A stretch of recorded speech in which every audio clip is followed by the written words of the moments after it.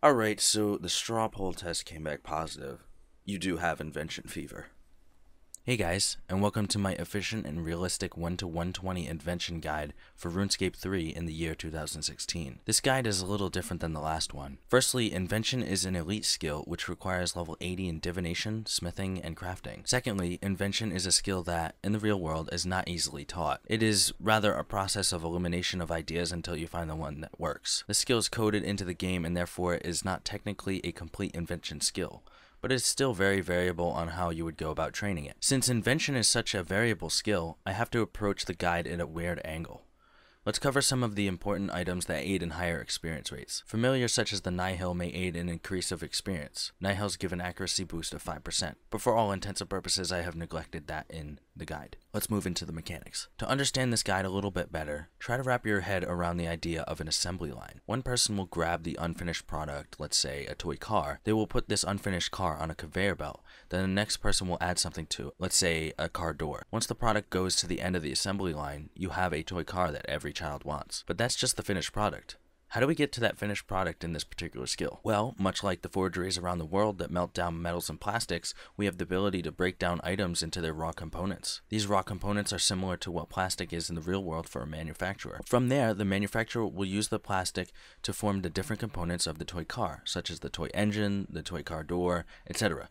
We too can take the components that we have gotten from breaking items down and form them into something called a gizmo. A gizmo is much like a toy car during its mid-stage in the assembly line. It is not quite finished, but it is a nice step in the right direction. The last step for a toy car are the decals. You know, the ones that tell the kid that he's got the best toy car? Yeah, those decals. The decals of invention are called perks. Perks are the cherry on top of the ice cream. Although you don't really need them, they add just the right touch. There are other items involved with invention, and I will explain them in a bit more detail in just a second. We've talked about components, gizmos, perks, but what does this mean for my training? Basically nothing. Well, without augmenters, that is. Augmenters are the backbone of solid, realistic, and efficient invention training. Think of it like the keel of a boat. Without it, the boat would not function correctly. So too is the augmenter with the invention skill. Although you technically can train the invention skill by making perks only, it is not realistic due to the mass amounts of GP it would cost. Augmenters are non-tradable items that require certain components to create. Once you have an augmenter in level 2 invention, you can attach it to a weapon. It is not advised to train with it until you finish the tutorial in the invention guild though. Once you have the augmented weapon, you can kill monsters in order to gain weapon experience. Weapon experience will level up your item. Each weapon level will give a different additive bonus up to level 10. When you disassemble a weapon that has a level of more than 1, you will gain invention experience and the additive bonus depending on the level of the weapon. That is the essence of invention training. Now that we sort of understand what the invention skill is about, we can move forward with the guide. This guide is for the invention skill and will portray theoretical maximums. A theoretical maximum is the highest possible amount that can be achieved during any circumstance. It is the maximum that has been calculated by its core mechanics rather than actually throwing myself out there for multiple hours to get a more realistic experience rate. Before you go criticizing me for giving wrong information, think of it like this. It's more of a goal to strive to get to as close to as possible so that you can get the maximum efficiency. Although this theoretical maximum is actually achievable, only the very focused players will end up achieving it. This guide is not to bring anybody down, it's to build you up to be the best that you can be, even if it is just a game. A good work ethic can do wonders for your life in the real world too. The calculations in this video may cause headaches, so I apologize in advance if what I talk about is not explained in the best way possible. I try my best to explain things in a manner that grabs everyone's attention and also leaves them with a sense of motivation and more knowledge than before listening. With all that being said, let's get into the guide. Levels 1 through 4. For levels 1 through 4, you want to complete the invention tutorial. The tutorial does not take very long and it is definitely worth the time invested as you go straight from level 1 to 4 invention. If the tutorial does not discuss the research for augmented item maximum level 5, check out the invention workshop on the left side of the bench to get it. It will be important for the next part of the guide. Levels 4 through 27. For this level segment, you should disassemble some items to make your first 2 augmenters. To disassemble an item, drag an item to the bottom left of your inventory, where the light bulb is. You see it? Okay. Or you can look in your magic book for the light bulb action and drag it onto your ability bar for ease of access. Just press your hotkey for the invention action and click on the item you want to disassemble. For one augmenter, you will need 225 incandescent energy, 45 base parts, 45 flexible parts, 45 tensile parts, 8 enhancing components, and 7 powerful components. This may seem daunting, but don't worry, I've got you covered. For the 2 augmenters that you want to make, you just need to disassemble 140 magic shield bows, 180 amulet of defenses, 100 Zamorakian brew 4-dose, and 80 adamant daggers.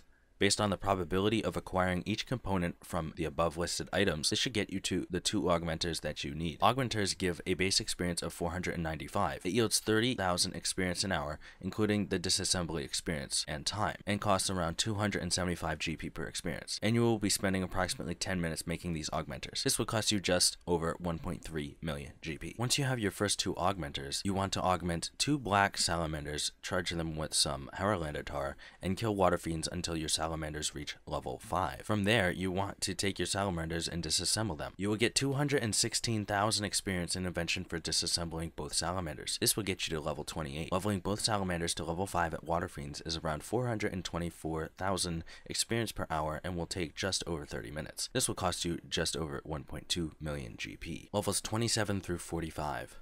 For this level segment, you should have some research available to you. The tutorial should have discussed the basics, but I will show you a method of getting a perfect discovery very fast. First, you find the components that will be on your prototype. Then, you swap your first and second components. Check the amount of inspiration required and make a mental note. If you have trouble remembering like I do, you may look for the specific color code of inspiration. Red is bad, yellow is decent, white is excellent, and green is perfect. Once you swap the first and second components, swap them back. Now swap the first and third components. Is this combination any better? Either way, make a mental note and swap them back. Do this for the first and fourth, and finally for the first and fifth component slots, as shown in the video. Choose the best swap out of the 5 combinations. Once you have determined the best combination for the first slot, do this method for slot 2 and 3, 2 and 4, and lastly 2 and 5. Note which was the best combination for slot number 2. Do this method for slot 3 and 4, then 3 and 5. Finally, swap slot 4 and 5 if needed. If you still have not found the combination, don't fear, you are very close. Usually you are only 1 swap away from the perfect, so you just need to try the last 5 combinations. This may seem confusing, but I assure you that statistically, this is the fastest way to ensure a perfect score every time without guesswork. Go ahead and use this method for researching the Gizmo Dissolver, Equipment Dissolver, Augmentation Dissolver, Augmented Armor, Maximum Charge Improvement 1, and the augmented item maximum level 10. Once you've done this, disassemble some more items to make your next 4 augmenters. Disassemble 280 magic shield bows, 360 amulet of defenses, 200 Zamorakian brew 4-dose, and 160 adamant daggers. Based on the probability of acquiring each component from the above listed items, this should get you the 4 augmenters that you need. You want to augment 2 hand cannons, as well as an armadillo chestplate and a Carl's top, and head back to water fiends. Make sure you bring both range tops to water fiends, and don't forget any other gear or supplies you would take to kill the monsters. 2-handed weapons gain experience 1.5 times as fast as armor experience, so once your first hand cannon is at level 10, disassemble it. Wield your second hand cannon and keep training. Once your augmented armadillo chestplate is level 10, disassemble it. Put on your augmented Carl's top and continue training. Once your second hand cannon is level 10, disassemble it. You will get 1.377 mil experience in Invention for disassembling 2 hand cannons and 1 armadillo chestplate. This will get you to level 45. Leveling all this equipment at water fiends is around 730,000 experience per hour and will take just over an hour and a half. This will cost roughly 4.1 million GP. Levels 45 through 60. Congratulations on level 45. You can now augment both of the armor slots and a 2-handed weapon. For this level segment, you should have some research available to you. Go ahead and use the method of swapping components discussed earlier in the video for researching the Junk Chance Reduction 1, Charge Drain Reduction 1, Maximum Charge Improvement 2, and the Augmented Leg Armor blueprints. Once you've done this, disassemble some more items to make your next 6 augmenters. Disassemble 420 magic shield bows, 540 amulet of defenses, 300 Zamorakian brew dose 4, and 240 adamant daggers. Based on the probability of acquiring each component from the above listed items, this should get you the 6 augmenters that you need. You want to augment 3 Carl's bows, a second Carl's top, a Carl's skirt, and an armadillo plate skirt. Bring your first Carl's top, armadillo plate legs, and one of your Carl's crossbows and head back to water fiends. Don't forget any other gear or supplies you would bring to take down the monsters. Once your first Carl's crossbow has reached level 10, disassemble it. You should be level 49 now. You can research explosive components from the Invention workbench, and I suggest you do that before moving further. You will have components to make at least one armor gizmo with the ability to add a Crackling 2 perk by now if you disassembled the items I spoke of for the augmenters and the hand cannons during levels 27 through 45. You will still need to get the precious components for the Scavenging 2 perk, so disassemble 500 ruby rings or 215 rings of slaying. Make 10 armor gizmos. To make an armor gizmo, just go to an Invention workbench. I use Sears Village since it's the closest to a lowstone, and click on the right side of the bench. Go through the Invention interface and click on the armor gizmo. Once you have the gizmo in your inventory, left click and scroll down on the interface to find your explosive components, which should be unlocked by now. Add the components so they look like what is shown in the video. Make sure it's an armor gizmo. You should be able to get the Scavenging 2, Crackling 2 perk on an armor gizmo within 10 tries. This is not a guarantee, so keep trying until you get the perk. Once you have the new perk, install it on your Carl's top.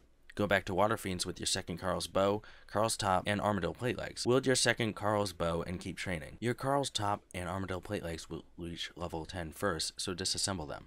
Put on your augmented Carl's skirt and second Carl's top, then finish leveling your second bow to level 10. Go to your bank and disassemble all 3 of your augmented pieces. You will get 3.213 million experience in Invention for disassembling 3 Carl's bows, 2 Carl's tops, 1 Carl's skirt, and 1 Armadillo plate skirt. You will also get the components that you need for later on. This will get you past level 60. Augmenting and leveling all of this equipment at Water Fiends is around 1.2 million XP per hour, and will take just under 2.5 hours. This will cost just over 11 million GP. Level 60 through 74. Congratulations on level 60. You can now siphon your armor and weapon equipment efficiently at level 12 instead of disassembling at level 10. For this segment, you should have some research available to you. Go ahead and use the method of swapping components discussed earlier in this video for researching the Junk Chance Reduction 2, the Charge Drain Reduction 2, and the Augmented Item Maximum Level 15 blueprints. Once you've done this, disassemble some more items to make your next 3 augmenters. Disassemble 210 Magic Shield Bows, 270 Amulet of Defenses, 150 Zamorakian Brew 4-dose, and 120 Adamant Daggers. Based on the probability of acquiring each component from the above listed items, this should get you the 3 augmenters that you need. You don't need to make any more augmenters all the way to level 120, but just to be on the safe side, we will make some more later. You want to augment 1 Noxious Scythe, 1 Malevolent Top, and 1 Malevolent Plate Leg. Remember that two-handed weapons level up 1.5 times faster than any armor does, so make sure you have equipment ciphers with you in your inventory at all times. For every 2 times that you siphon an armor piece, you will siphon 3 weapons. I call this one invention cycle. You will get 4.347 million experience in Invention for each Invention cycle, using tier 90 gear and weapons. 2 full Invention cycles will get you to level 74. Augmenting and leveling all of this equipment through Slayer is around 850k XP an hour and will take approximately 10 hours. This will cost just under 14 million GP. Level 74 through 99.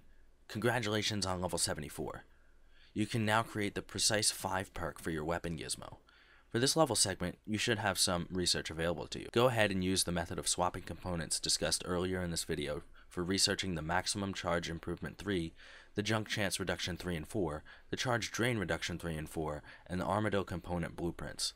You are more than welcome to research other blueprints for experience as they are phenomenal. I just haven't included them in my calculations for the leveling sequence. To make the Precise 5 perk, make a weapon gizmo the same way you made an armor gizmo, but this time choose the weapon gizmo in the interface. Once the weapon gizmo is in your inventory, left click it and scroll down the interface to where your Armadillo components are. Put them into the shell as I have shown in the picture and create the perk. 5 Armadillo components have a 100% chance to yield a Precise 5 perk. If you would like to gain some extra experience from the Enlightened perk, you may want to level some Crystal Halberds to level 9 and disassemble them before level 83. This will require somewhere between 25 and 57 components.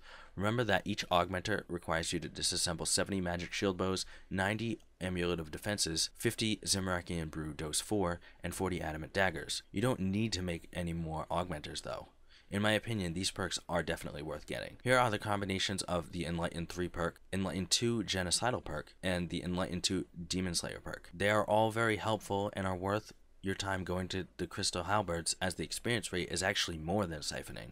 The only downside is it is a little more expensive, which I will talk about in a couple of seconds. Once you have the perks, make sure you set them up correctly in your augmented gear. Precise 5 and the Enlightened 2 Genocidal perk should both be in weapon gizmos, so attach them to your Crystal Halberd. The Enlightened 3 can be coupled with your Scavenging 2 Crackling 2 perk in the Malevolent top, and the Enlightened 2 Demon Slayer perk can be by itself for now until level 99 when you install a Biting 3 perk with it. If you do want to ignore the Enlightened perks, you will want to keep using your Augmented Noxious Scythe and Malevolent Armor. Train through Slayer as you normally would, but with this set of Augmented Armor, whichever you choose. Using the Noxious Scythe and Siphoning will yield around 850k experience per hour, and you will go through 6 Invention cycles before you are level 99, totaling the last 25 million experience, and will approximately take 30 hours and cost 41 million GP. Augmenting and leveling the Crystal Halberd with the Malevolent Armor through Slayer is around 915k XP per hour, and will take you approximately 28 hours and cost just under 61 million GP. Levels 99 through 120. Congratulations on level 99! You can now create the Biting 3 perk for your armor gizmo efficiently. Oh yeah, and you can also buy a skill cape. For this level segment, you should have a lot of research available to you. Go ahead and use the method of swapping components discussed earlier in the video for researching the maximum charge improvements 4 and 5, the junk chance reductions 5, 6, 7, and 8, the charge drain reductions 5, 6, 7, and 8, and the Biting components blueprints. If you haven't gotten the Enlightened perks, you will want to keep using your Augmented Noxious Scythe and Malevolent Armor. If you have gotten the Enlightened perks, you will want to switch over the Crystal Halberds to your Noxious Scythe and install the perks. You will want to install the Biting 3 perk that is on your last armor gizmo in the last armor gizmo slot of the Malevolent Legs. Train through Slayer as you normally would, but with this set of Augmented Armor. You will go through just over 10 Invention cycles before you are level 120, totaling the last 45 million experience, and will take approximately 30 hours and cost 41 million GP. In total, you will spend 186 million GP on 1 to 120 Invention, and will take approximately 70 hours. Couple this with Slayer, as I've shown in the video, and your total GP loss will be a profit, not a loss, it will be a profit of 149 million GP. So from level 1 to 120 Invention, you will actually profit 149 million GP. If you would like to see how I came up with these numbers, I will be explaining it with a spreadsheet within the next couple of minutes. If you are satisfied with the rates I have shown you here, you may click out of the video. I do urge you to continue watching, as it is fascinating and knowledge can help you understand some deeper things than how much will this cost me. Thank you so much for watching the video. I hope you enjoyed it. Hope you have a great day. Follow me on social media and subscribe for more. Peace.